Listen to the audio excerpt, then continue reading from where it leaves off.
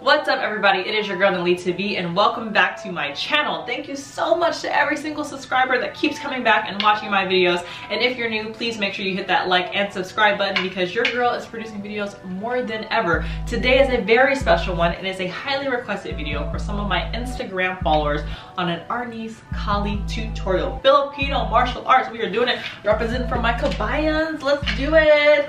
But anyway, you've probably seen this in pretty much every movie, every television show.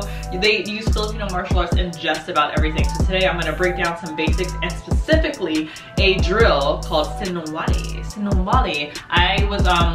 One of my friends just showed me a show called Hannah. And in Hannah, I was watching it and I'm kind of iffy on action videos, but I saw them doing Arnis and I was like, I've got to do this tutorial. So here we go. Make sure you stay tuned to the end. And if you like it, share it with somebody else and let's go. Hey, what's up team? So also I just want to give you this disclaimer as well. If you have never trained with any weapons or martial arts, first of all, be safe. I'm only teaching you what I have learned and practiced for my entire life and with all my certifications that I have. And this is my style of training, so I'm going to give you my perspective on it and how I teach. And then second of all, be careful, be safe. Don't do live six if you're not ready. Get foam, get whatever it is and practice this way. Your martial arts should be used to learn technique. And if you ever have to use it in defense, never in offense to just attack somebody. So I just want to give you that disclaimer as well. Make sure you do your proper warm-ups, twirling here. That way you don't have any injuries, but be extra careful because it is very easy to hit yourself, all right? Alrighty, let's go ahead and get started. So like I said, I'm going to give you like a little brief history on it because I am half Filipino and super proud. Half Filipino, half American. My dad is from the Philippines. So if you've seen my other videos, you've heard me talk about it. But Arnis or Kali, it has different names, you know, Kali, Arnis, Eskrima. But this is the art and the sport of the Philippines. This is what we use back to defeat Magellan, the conquistadors who came to the Philippines, okay? So it's a beautiful art that we have. A lot of times you'll see it disguised as well in what we call tinikling. If you ever see some tinikling, you'll see girls with sticks and doing all this. I can do a whole video on that, but that is kind of like what we did to hide our art from the Spanish when they conquered us. Anyway, I can drop some more gems on that, but this is not that video. Alright, so with your Arnis sticks, these are made out of rattan, one of the strongest woods. Out in the Philippines, there's different styles. There's thicker ones, there's lighter ones. I did a little bit of a weapons video last time, but I'm using these lighter versions, which are used for quick striking and stuff like that. I'm going to try not to hit my ceiling fan. I have a ceiling fan right above me. I'm filming in a different area today. But let's just go over some basics. So I'm going to put one stick down just to show you real fast. But pretty much with your stick, it depends on you where you want to grip it. I would not grip it all the way up to the top. The only time I do that is like when I'm practicing drills that are similar to what you would do with nunchucks. Because, you know, again, like I said, with Filipino martial arts, we master about 90% of weapons. When we say Filipino martial arts, that does not mean you have to have this when you walk around. This can be your umbrella. This can be a cane. This can be a fan. It can be anything. It can be your keys. What we teach you in this is the angles of attack. It is all about angles. So you'll see in different systems where they have different angles that they go. No system has the correct one, but they're just angles. We're all about angles, baby. And I'm not talking about the face angles for photos. I'm talking about angles for striking. Okay. So you want to have about, maybe I do 4-finger grip. That means I put 4 fingers here. And I place my hand on top. I do about a 4-finger grip, maybe sometimes a little bit higher because I have small hands, okay? One thing to remember, or lots of things to remember, wherever you see your knuckles. So you see these small knuckles right here, small knuckles. This is what we consider the blade of a stick, okay? I talked about this in my last weapons video. I'm looking for a weapon. We consider this the blade because if I had a sword, same way, you see where my small knuckles are? That's the blade in which I choose to cut. Okay, that's what I'm cutting with, is the blade of the weapon. So the same thing with my Arnis stick. Always think about this as your blade. Let me sit this down. Alright, okay, so we're always gonna think about that as your blade. The other thing is, we're always checking and being protective of our hands. Something that we learn is that the hand, think about this, the hand is like the fangs of a snake. A snake to a lot of people seems to be like, oh my gosh, it's scary, I can get bit, it has venom. But let's say you took those fangs away from a snake. Now, I'm no animal expert, I don't know anything about snakes really, but if you took those fangs away from that snake, it becomes harmless. It's not as scary unless it's like an anaconda or something. It becomes harmless, okay? So the same thing with this. If I have someone else who is attacking me with a weapon, I want to destroy the fangs of that snake. Because if they've got that, they can no longer hold that weapon. They can no longer do it. So that's the concept I want you to think about, okay? So just going over a few basics right now. Again, I've got my 4-finger grip. Always remember this is the blade part of the weapon, so this is mainly what I want to strike with, okay? There are different times that when you're striking, that occasionally I may hit with what we call a puño or a thrust. This is gonna be us thrusting. And then occasionally to the side of the weapon for a move what we call abanico. Abanico is like a fanning motion. So we do hit with different parts of the stick. Even in Arnis in the 12 pares system, we will strike like this with the center of the stick. But just always think about going with your blade first of all. So if this bag is a lovely bag or a person, right now for Sinwali, we're gonna work on a high level. So we can hit high, we can hit mid-range, we can hit low, but we're gonna work on hitting at a high level. So think about hitting towards the temple or eye line of people. In a Kali system, we would call this the number 1 and the number 2. I'm gonna hit at number 1, which is the temple area, and number 2, the temple area on the other side. So just imagine that all my strikes are going there. So that's the first thing I would probably say that you wanna practice, is learning where these angles of attack are. I will do a video later on to show you the full set that I grew up learning and some other ones as well, but this first one is just gonna be eye level here. So again, I'm striking out to the number 1, so this would be the left temple, strike number 2. Okay, if you notice as well, a really big mistake I see people doing is that when they strike, they just leave their arms out like this. What is this? This is not correct. Don't do that, okay? So you always want to strike and either pull back the weapon, strike and pull back, or strike all the way through on that weapon. Strike and pull back, or strike all the way through, okay? But for the purposes of learning Sinwali, we want to strike all the way through that weapon. So if I'm facing you and I'm gonna strike, I'm striking all the way through. All the way through. This is my forehand motion. This, ooh, I'm hitting the bag and back because I have a small space. This is my backhand motion. Again, forehand, backhand, just like you have in tennis. Forehand, backhand, forehand, backhand. Get used to doing that. So I would do that alone just with one hand, okay? But Sinwali is done with 2 sticks, so we need to have a stick in each hand. So think about that same concept. 4-finger grip, fangs of a snake, okay? So before you get into Sinwali itself, you should work on forehand and backhand at each side. So this is my right arm. I'm going forehand, backhand. I do my left arm. Forehand, backhand. If you want to see, I think I can kind of do a back view for you. Does that work? I don't know. I think that doesn't work. So we're going to go back to this. Forehand, backhand. I'm just hitting everything in here today.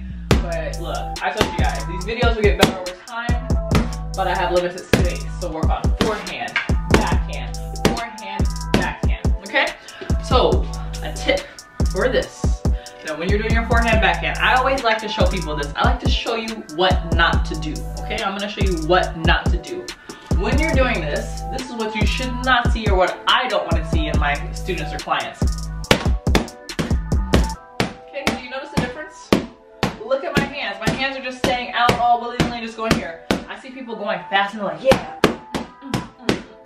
But it's not correct. Why? Because we are not chambering. Chamber your weapon. Always bring your weapon back. So I don't want to have my stick out here just like this.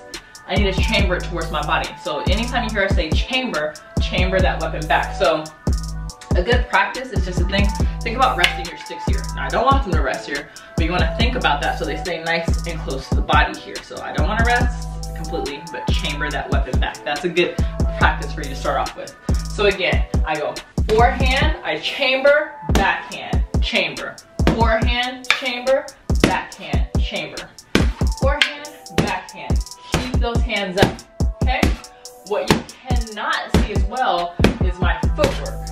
And maybe I'll do an insert video of my footwork after this, but I'm pivoting that body. I'm pivoting my body as well as changing my stance. So I don't want to just be doing this and I stay very like stiff. We're not stiff. Angles. I gotta be able to move, okay? So if I'm facing forward in front of you, forehand, chamber, backhand, chamber. Notice how my body is turning on each single strike, okay? So again, I'm not doing this. Nothing is turning. I'm pretty stiff. Even my face is stiff, okay? But right now, chamber, chamber, chamber, chamber. So I'm pivoting at that waist, changing that angle, and then I'll show an insert of what my feet are doing as well, because we have a little bit of foot movement. Okay, so don't mind all of my equipment and my surroundings. I want to show you the footwork here, okay? So the first thing that I want to show you is putting your sticks down on the ground. We have a couple different footwork motions. I hope you guys can see this. Let me move that back. Okay, so from here, we're gonna do what we call a twisting stance. Imagine that your feet are the length of your sticks, okay? From here, all I'm gonna do is pivot, put the weight onto one foot, and come onto the ball of the foot of the other, okay? It's almost like a cat stance. I twist. I'm doing a twisting motion, moving those hips, moving the feet. This is a very good practice to do before you actually start with your sticks, okay? Then we also have step and twist. Step, twist, step, twist, step, twist, step, twist, okay?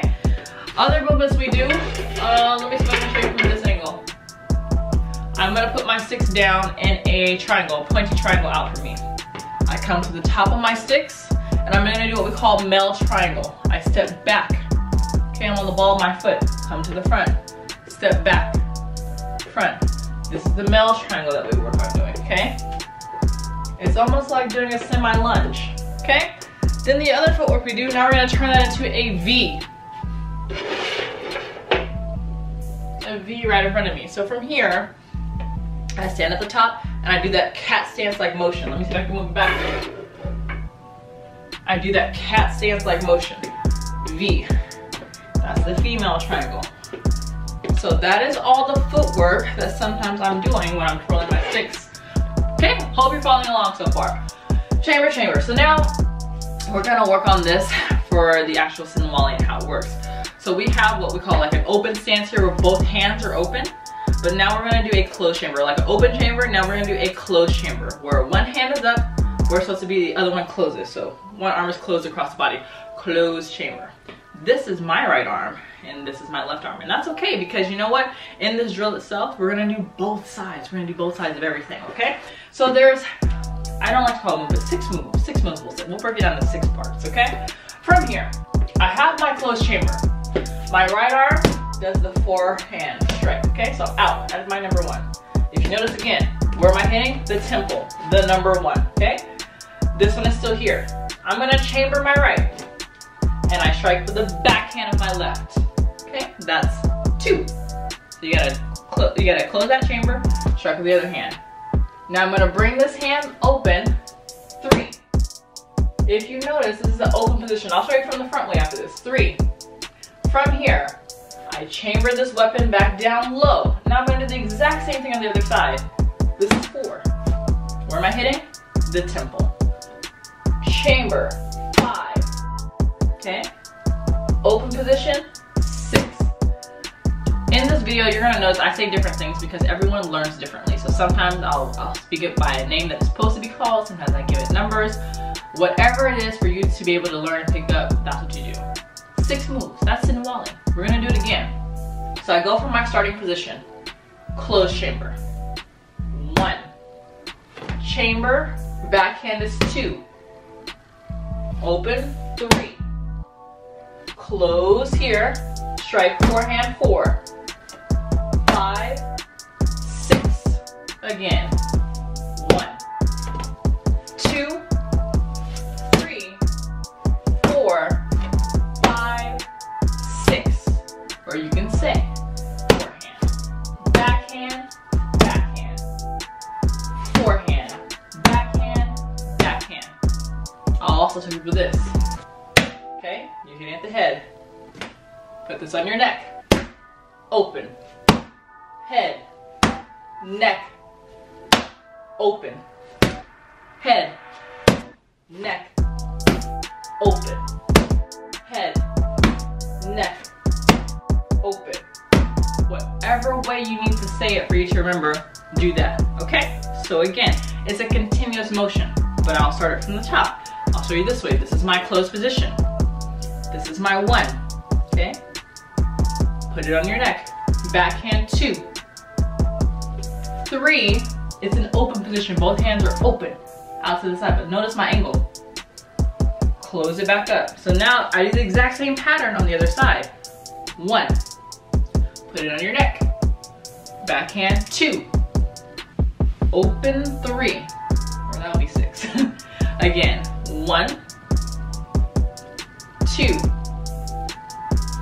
3, 4, 5, 6. I start from the top.